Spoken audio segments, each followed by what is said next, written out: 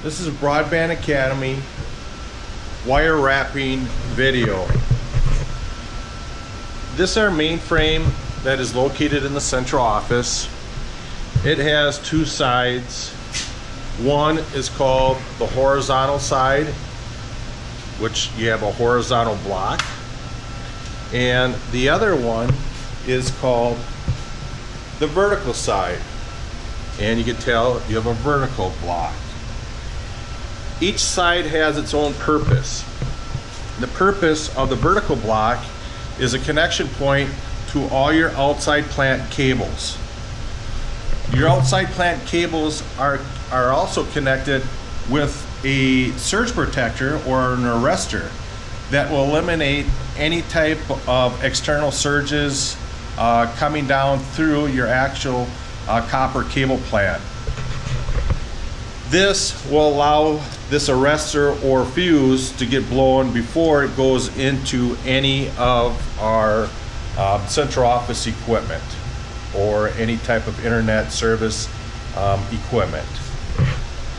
What we have here is this connection point between the horizontal side, which goes to the central office equipment, to the vertical side, which goes out to the subscriber or outside plant.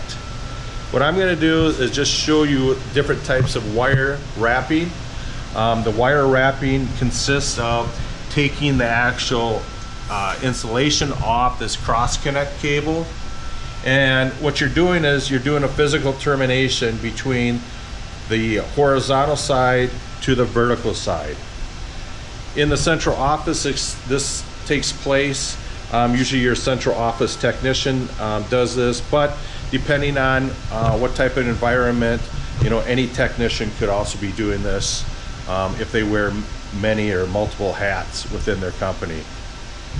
So with that, this is what the internal connection point of the actual vertical block, which is connecting all these pins and these test points with this arrestor. So what happens when you pull an arrestor out, you actually open up the circuit that's going outside to the outside plant.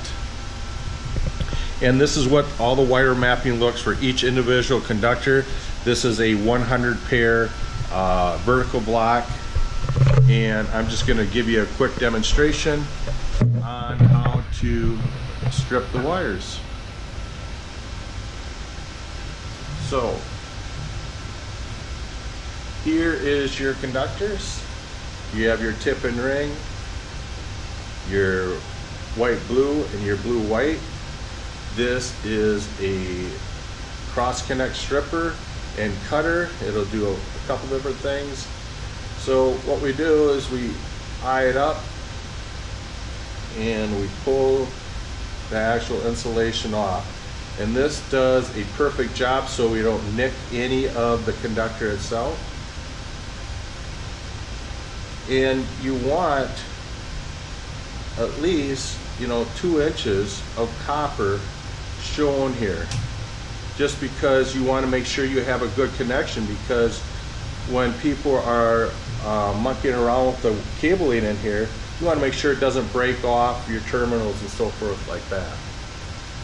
What we have, how we do this is, whatever your physical cable pair, you to go through your plant records and find that out, and where this termination point is going to take place.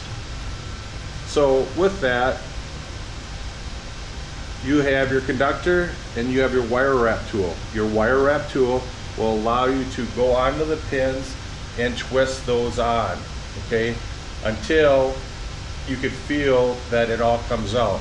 Inside here you have a big hole and a little hole. The big hole is going to go over the post, and your little hole is where your actual conductor is going to go into.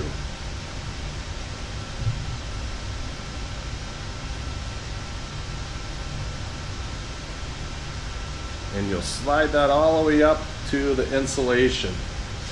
Then you're going to find your location and put a little pressure on, and this is where your wire wrapping comes into play. You'll wire wrap that on. Then you do your next one.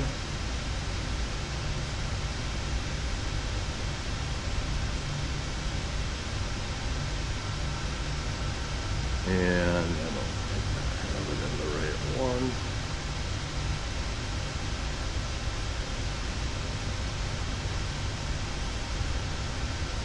And if your conductor is bent, it doesn't want to go in there.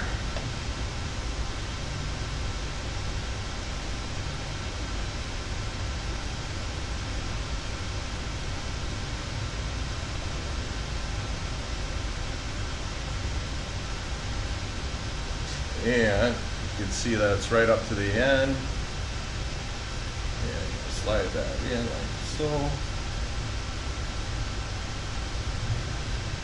Put a little tension on, and you'll twist.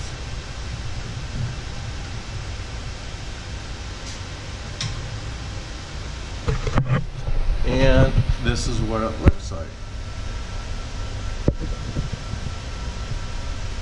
So you got your conductor in there, tip and ring terminated, and then from there you would actually go over to your circuit ID and terminate that, and that's where your connection point from your horizontal side to your outside plant cables on your vertical location. And this is just a short demonstration of wire wrapping. They do have special automatic wire wrap tools. For our purposes, we do all with the hands wire wrap tool. Now, you might have some question saying, what happens when you have to take a wire up? Well, this thing actually will do on and removal. You just take that off. And here you have a little hook that actually will remove that wire wrap.